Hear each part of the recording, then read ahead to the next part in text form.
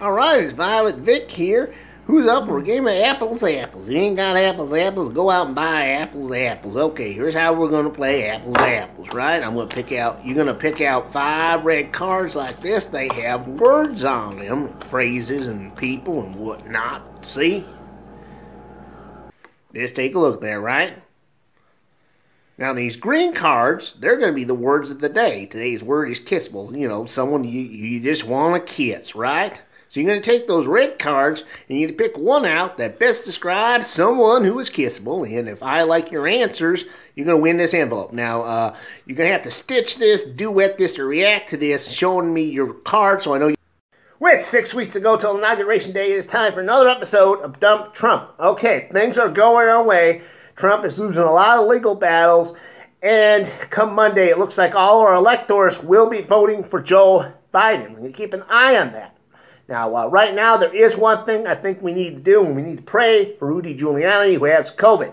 Now, if you're wondering why we should pray for someone on the other side, one, it is a nice thing to do, but two, most importantly, Trump needs Giuliani as his lawyer right now. Given how things have gone with Giuliani being his lawyer, trying to keep him in the White House through legal means, we need Giuliani as Trump's lawyer. So let's pray that Giuliani recovers from COVID and go back to being Trump's lawyer, fighting the legal battles to keep Trump in the White House. And it's Giuliani doing that. Let's pray for Giuliani.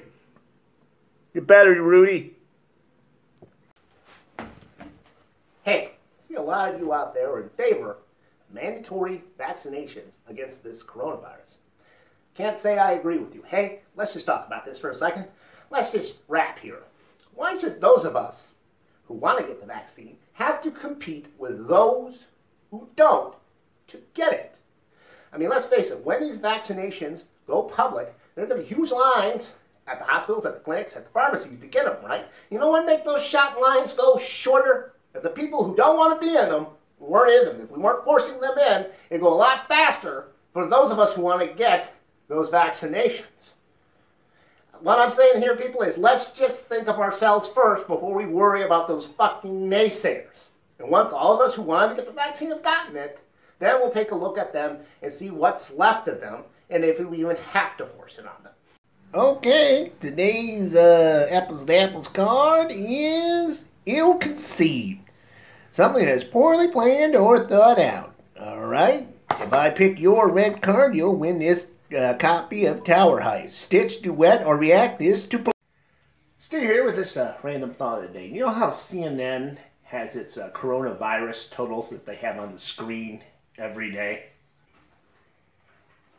You know, it's this many cases worldwide, this many people died worldwide, and the same with the United States, right?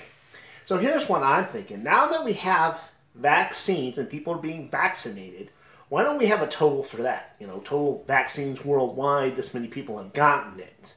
You know, so we can be a little more optimistic about our situation. Yeah, this many people have gotten the virus, this many cases, this many people have died, but hey, look how the vaccines is going up. This many more people have gotten it, this many more people are going to be A-okay. You know, just a random thought.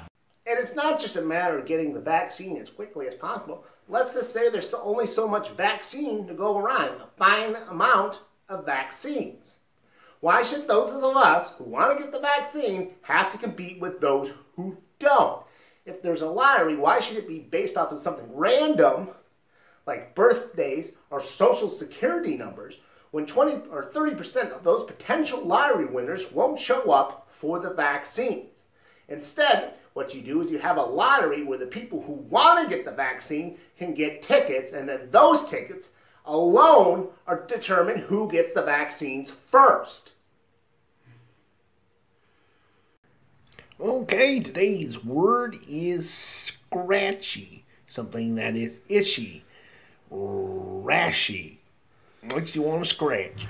Okay, if I pick your red card, you will win this portrait of Renaissance guy. Remember, you need to stitch, duet, or react to this so I can see your red card. Okay, so I'm going to weigh in on something. Recently, this Israeli security chief said that aliens exist and that they're part of a galactic federation and that the governments know about it, but they're keeping it secret. So a lot of TikTokers have said, no, this means nothing, this guy is nuts. Aliens don't exist because the governments are terrible at keeping secrets. Therefore, this guy can't be telling the truth. Except that's based on two big fallacies. One, this guy is spilling the secret. That would prove your point and our point. And two, how do you know the government is terrible at keeping secrets? Yes, they've had a lot of their secrets revealed. But those are only the secrets we know about. What about the secrets that they've kept secret? We don't know about them because they have been kept secret. You know, what is the actual ratio between secrets that have been kept secret and secrets that haven't been kept secret? We don't know. That's secret.